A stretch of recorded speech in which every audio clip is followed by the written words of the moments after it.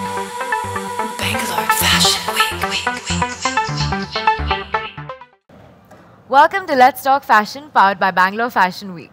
I'm here with designer Sheetal, who's just showcased her collection Masakali at the 22nd edition of Bangalore Fashion Week. How are you feeling today? Yeah, it's really a wonderful experience. It's the first time we are working with the Bangalore Fashion Week and showcasing our collection with them. It was really great. Glad to know that you had a really nice experience. So tell me a little bit about your inspiration behind this collection and why the name Masakali. Masakali is actually a bird name, and every woman is like, in some sort of a cage and they have a wing and they want to fly. So that's what on the Women's Day I chose this collection and with this name. And as you saw, the showstopper was having the wing to give a justice to this collection by saying a Masakali. Very nice. And your use of mirrors and the different kinds of fabrics, how did you come up with that concept? See, as of now, like I'm like a pure North Indian, I'm getting merged with the South Indian. So like, little tadka of that, this time we thought like we'll give it.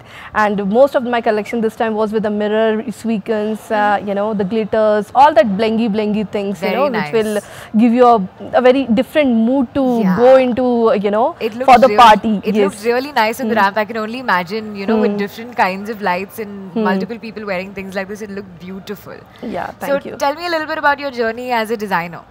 Actually, I'm a software engineer by, technically and academically, and turned into a designer because I'm from Delhi and I shifted in the Bangalore, and then I saw there's little what I was looking at wasn't there, so I thought let me come out with few concepts, and yes, Bangalore has given, even the entire South has given me a good response. We have more of the broad customers and all, so like being a designer is going really great. Very nice. The way we are taking a one step ahead is going really great. Very nice. So what was the biggest risk that you've taken then? Because I'm assuming switching from a corporate job to designing mustn't have been easy, right? My last job was a project manager.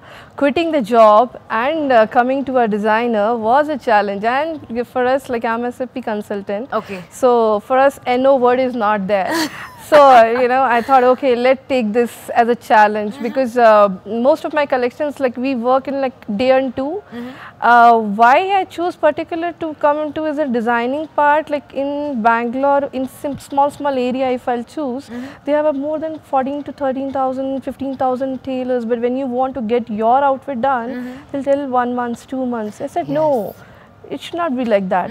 So we started like, okay, I'll make the dress in 3 days, 2 days, not even a week's time. Wow. My showstopper dress got it done in 5 days time. That's all.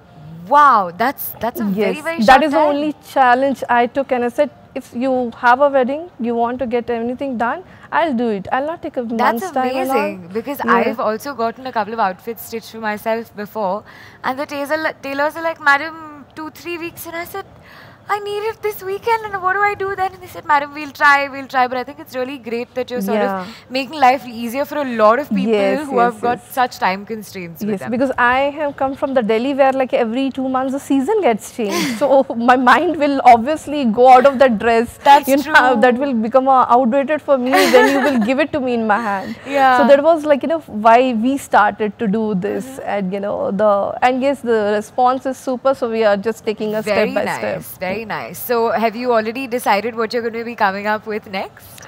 See, I'm doing the kids and adults board. Nice. And now we are starting the heavy bridal for the menswear also. Wow. So we are just making entire family outlook. Very nice. So, and coming into some accessories too. So we have like top to toe. Very nice, very nice. We are complete package for you. That's you great. Want for your grandmother, or you want for any of the small newborn child, we have a beautiful design in our mind. The minute we'll see you, we'll tell you this will suit you well. Oh, like wow. So I have a question now that you said you look at the person, you'll come up with something immediately.